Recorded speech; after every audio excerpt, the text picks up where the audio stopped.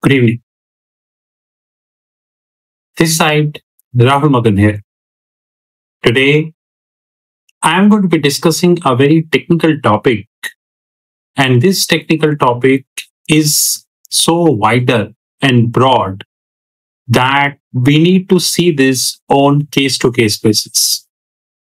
So, basically, what do you mean by case to case basis is that you cannot generalize this topic. So you have to see this on case to case basis. Ladies and gentlemen, often we heard that so and so company in so and so country with so and so business model is raising money in the form of a debt, probably convertibles, or any other form. And they created a syndication, and this syndication is led by so and so bank, and the total bank in this syndication, say 50, for the sake of simplicity. And often we also heard that so and so company in so and so country and so business model is getting a financing facility worth $300 million. Just an example. Now, majority of the people tend to believe that, in fact, in my early days in 2007, when I entered the world of banking and finance, even I used to believe that both are same.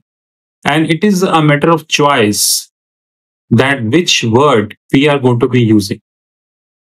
But over the period, as my interest in the investment banking started to develop, effective 2008 onwards, I started learning about investment banking, started reading international magazines, subscribed international magazine, visited the various websites of the globe who are offering information in public. I understood that the world of investment banking is pretty wide.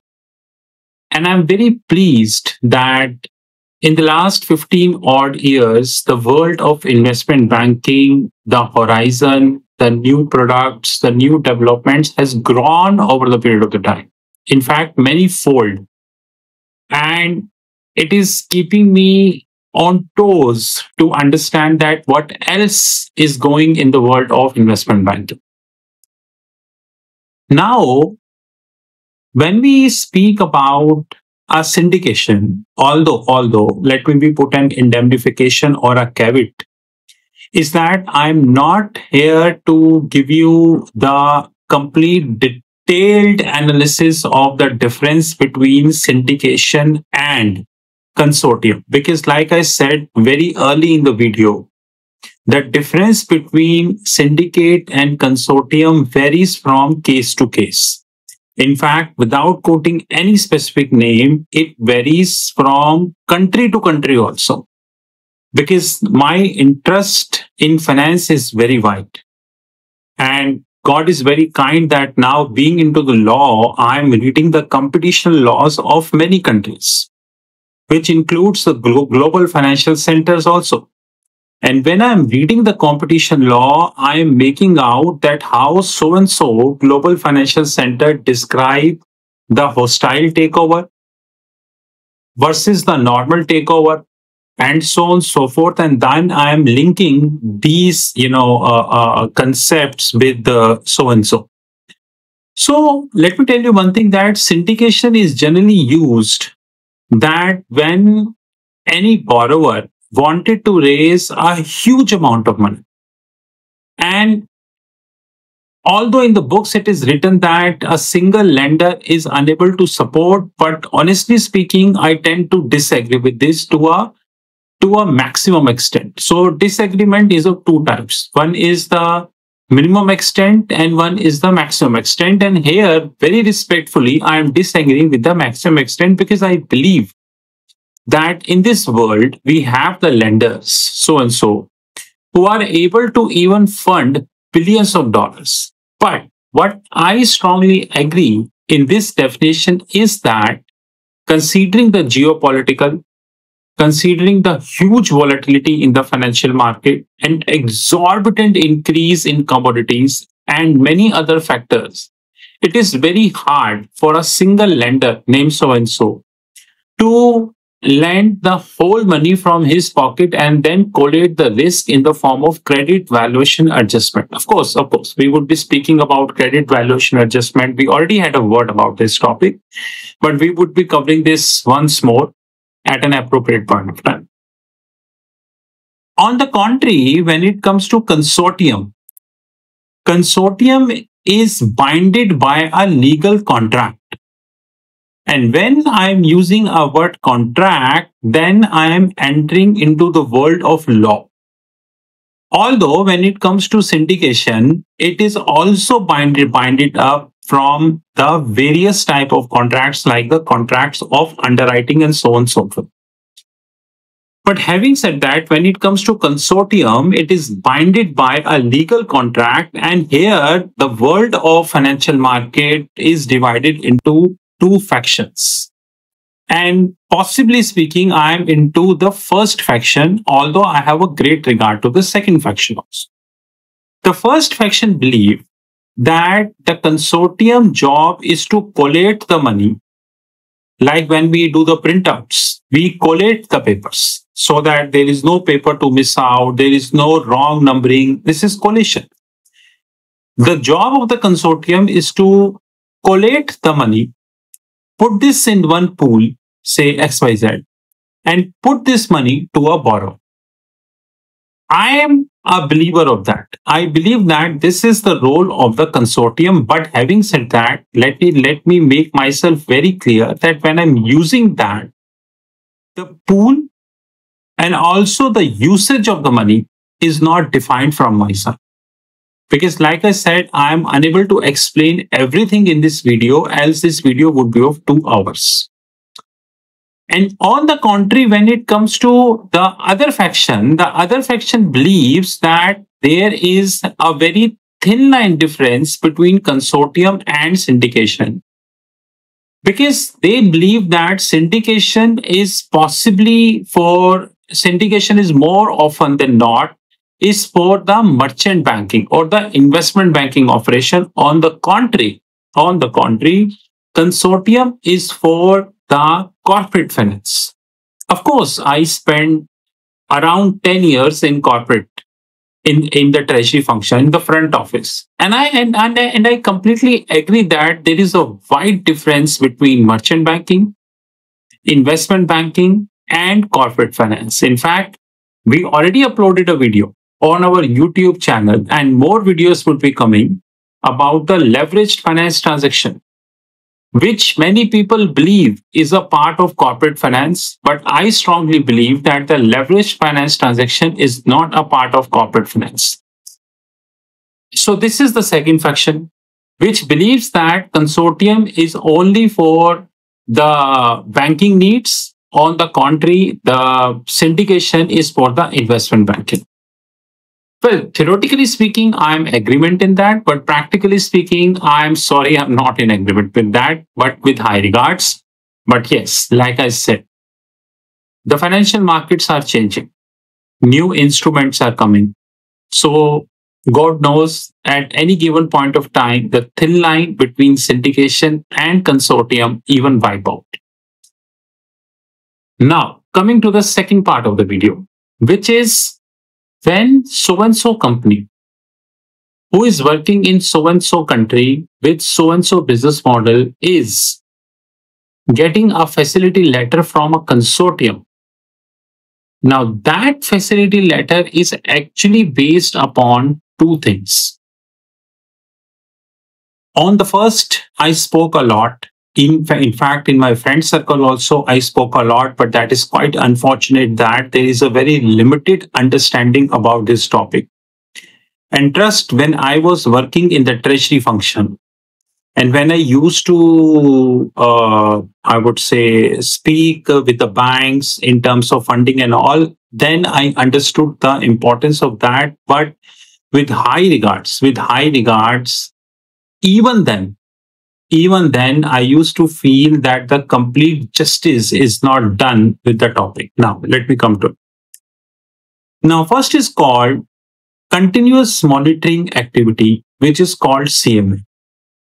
I am a strong believer of the fact that if so and so company is raising whatever money from XYZ bank who based out whatever country, that bank needs to understand how this company looks like 5 year down the line. Now, please note that the 5 year word I'm using is not hard and fast.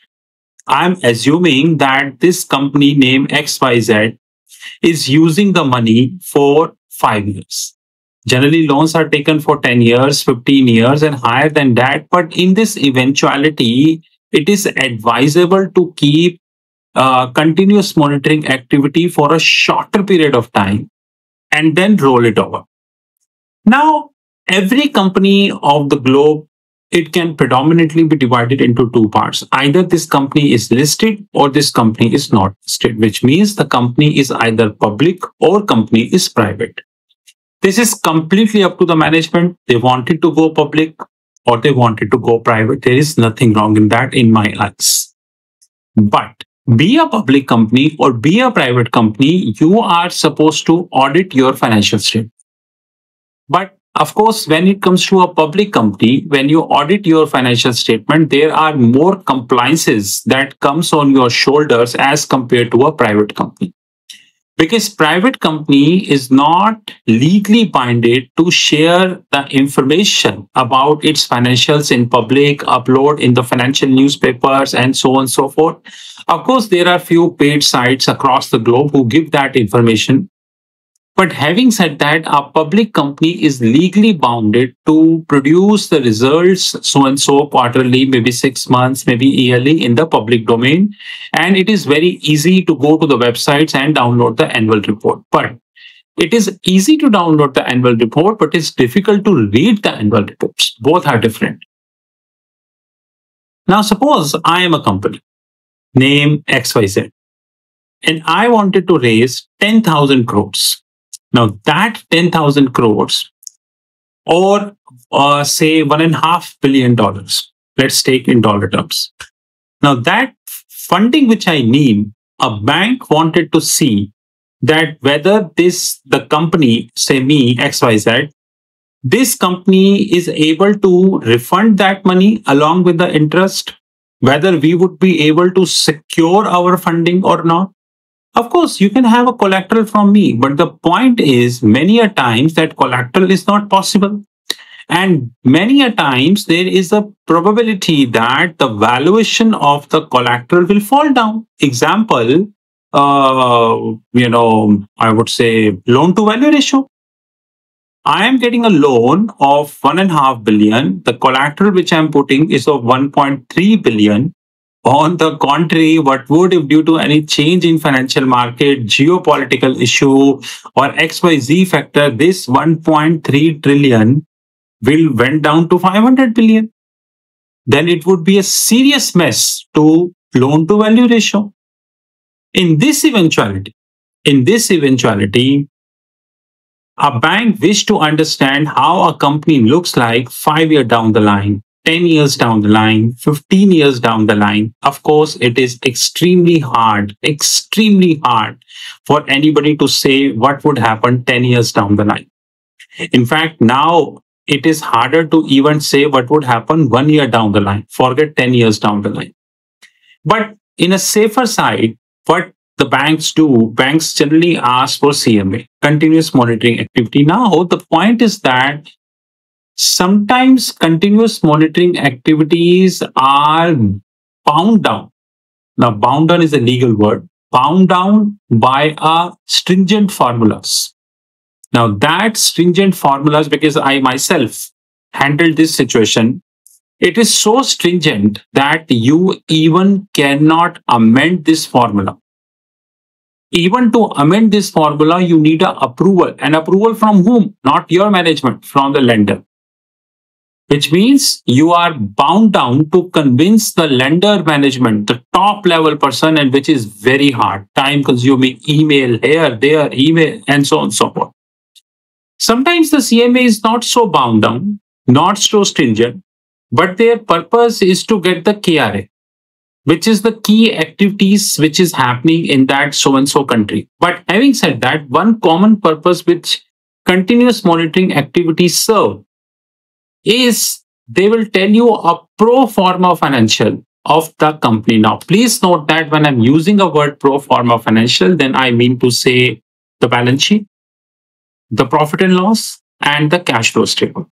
Of course, there are many countries in the world who more or less believe that cash flow statement is of no use, but I still believe that cash flow statement is very effective in nature, especially when the fancy terms are coming up into the picture, which is adjusted EBITDA, adjusted PAT, adjusted EPS. And till now, I failed to understand the formula of all the three, and God is very kind. My understanding in accounting and finance is very good. But the formula of all three, I fail to understand that what is an exact formula of adjusted EBITDA, adjusted PAT, and adjusted EPS. I'm still searching with a hope that a day would come, I would get a formula of that. With a hope. Now, a very important thing which I wish to understand and which I wish to let you know is that when it comes to financial market, this credit, this continuous monitoring activity job to raise the funding is getting more and more and more and more important. But a very important thing is continuous monitoring activity is quantitative in nature.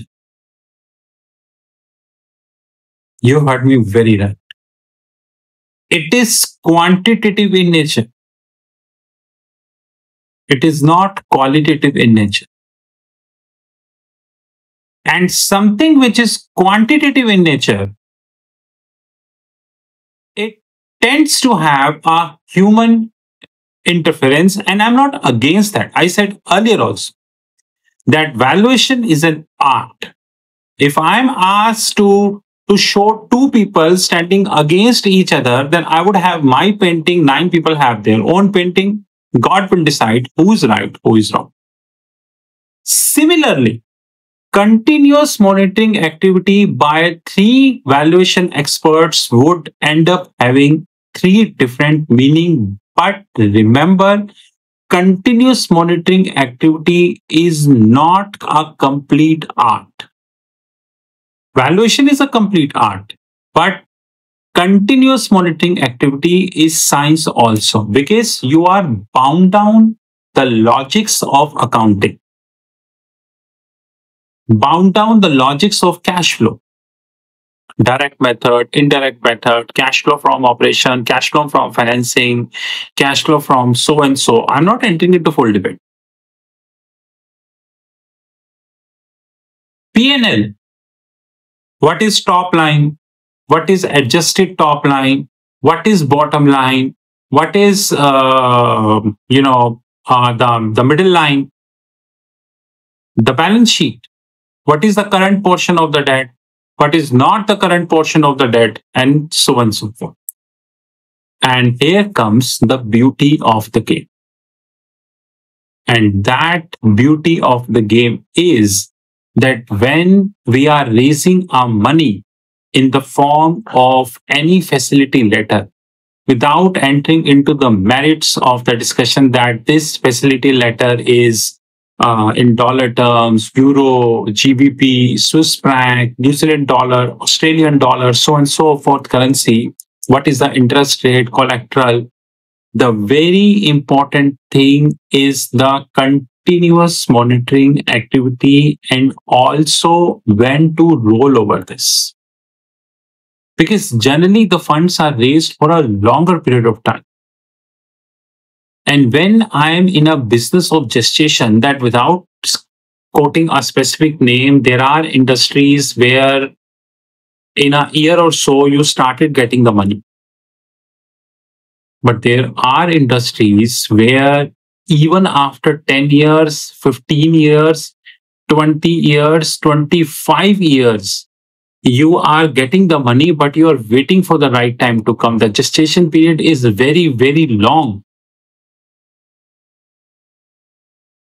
Henceforth, henceforth, when it comes to consortia, when it comes to the raising of money in a common pool for a common purpose, which is binding by a legal contract, and that legal contract is as per the Contract Act of so and so country,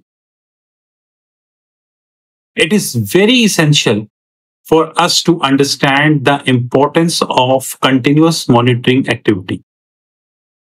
And it is also essential to understand that continuous monitoring activity is quantitative in nature, but there are qualitative factors also. And when I'm using a word qualitative factors, then honestly speaking, I am speechless because qualitative factors are very hard to define. In accounting, there is a thing called hard to value asset. Similarly, it is very hard that what all are the qualitative factors when somebody see in the so and so balance.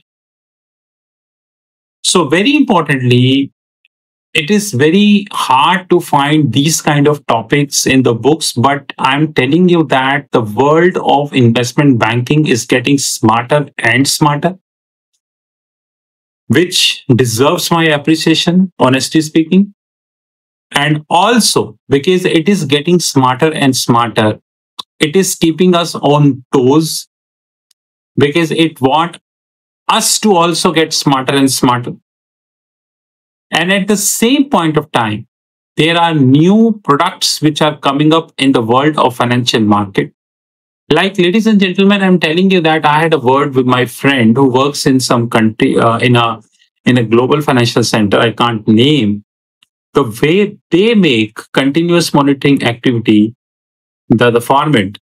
I don't think that anybody is making that. And their format is so detailed that they are seeking almost every possible information about the company at least 5 years down the line.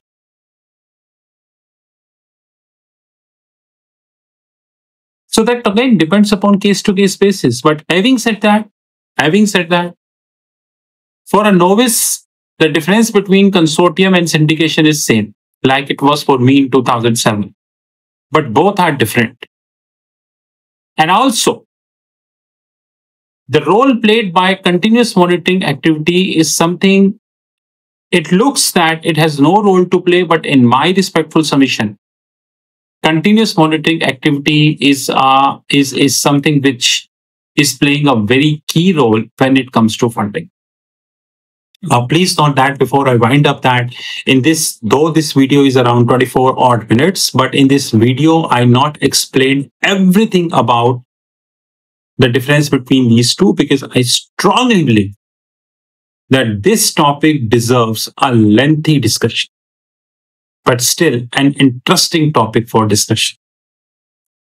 It's really a pleasure speaking with you, ladies and gentlemen. My WhatsApp number is right on the screen. You're welcome to give me a call or you can WhatsApp us. But please do remember, we do not entertain frivolous WhatsApp messages. We only entertain the genuine WhatsApp messages. Thank you and have a great time.